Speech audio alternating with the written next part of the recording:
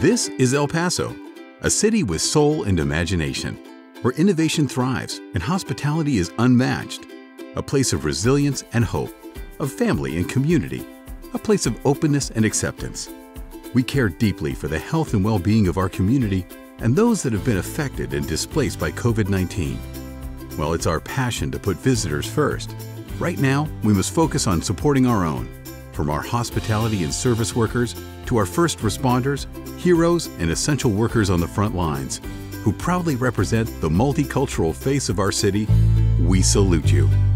We are in this together. We are El Paso Strong.